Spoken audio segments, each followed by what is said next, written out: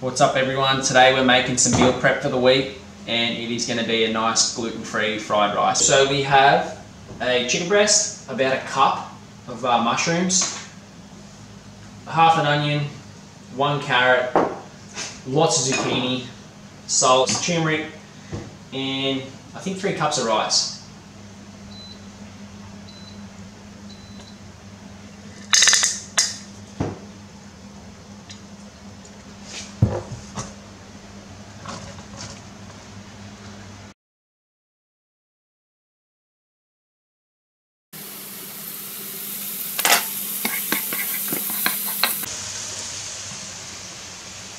Okay, cool. So now that the onion and the mushrooms are like brown and the turmeric's like soaked in, I'm just going to pop it into this smaller bowl and cook up the chicken separately just so I don't like cross-contaminate.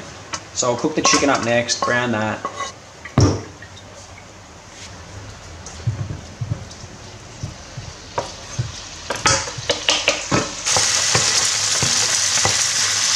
You want to make sure you cook all of your chicken through really thoroughly, and that goes for fish as well, not so much red meat. I have experienced food poisoning before with the pouch, and holy shit, it is so much worse than food poisoning with like a colon. It probably took me like 3 weeks, probably 3 weeks and then like a week off work.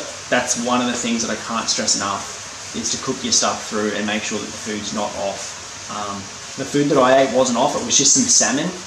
And it's only happened once, but it was really bad. So yeah, anyway, probably cook the chicken for 10 to 15 minutes. Just get one bit, like a thicker bit, chop it through the middle. I know everyone knows how to cook chicken, but for those of you who don't, chop it through the middle, and if it's not pink, you're good to go. So now that that chicken is pretty much cooked, I can add in my carrot and stuff.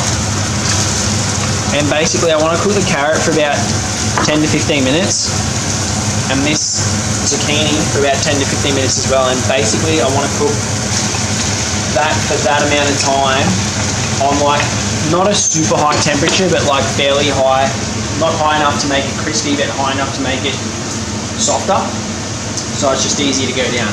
That's been cranking for about 10 to 15 now. I'll turn this off. I'm just going to chuck the tomatoes. I'm just going to chuck the mushrooms and the onions back in.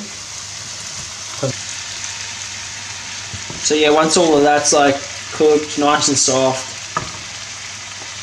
this is pre-cooked rice as well. So this is, yeah, 4 cups. And then what you want to do is chuck in your gluten-free soy sauce. I don't actually know how much to put in. Probably like maybe half a cup, but I kind of just gauge it by like throwing a whole bunch on there and seeing how well it looks.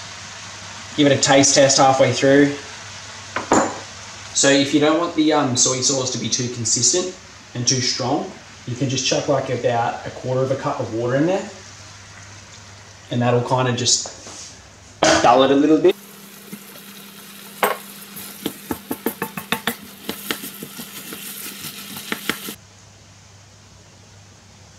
Awesome, so that's done. Super easy to cook, took like 20 minutes. So cook and prepare.